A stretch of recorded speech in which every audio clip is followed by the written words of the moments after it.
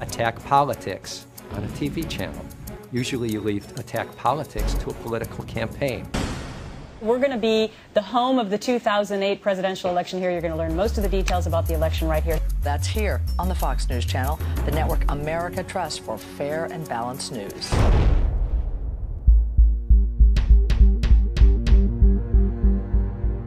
Barack Obama in a bathing suit.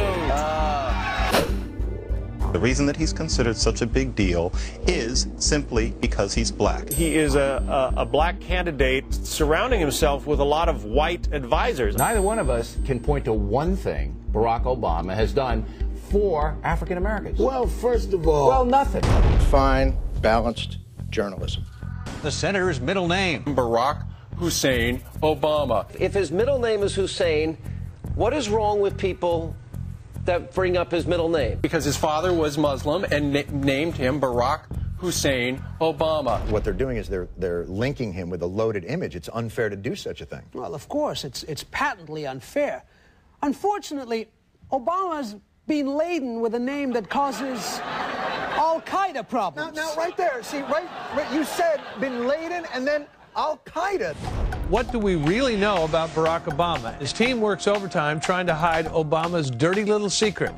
He is, get this, a cigarette smoker. He's a smoker.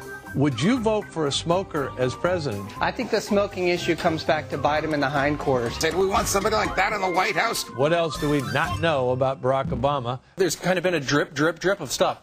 His middle name, Hussein. Now the news that he was raised a Muslim. Apparently, when he was a young boy, he attended a Muslim school, a madrasa. This is huge. He went to this madrasa for 4 years. Went to a madrasa. Madrasa. Madrasa. Madrasa. CNN did what any serious news organization is supposed to do. We actually conducted an exclusive first-hand investigation. And we wanted to know how this innocent elementary school became this false report. Obama calls the story a smear. This is a public school. We don't focus on religion, he told me.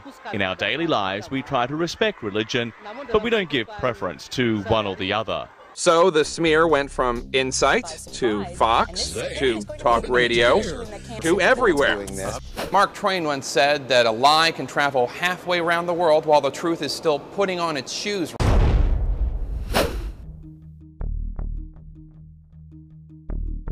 We'd like to have him on because, you know, we're going to be the home of the 2008 presidential election.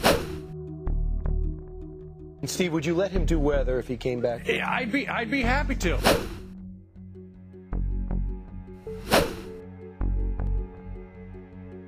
We're just being fair.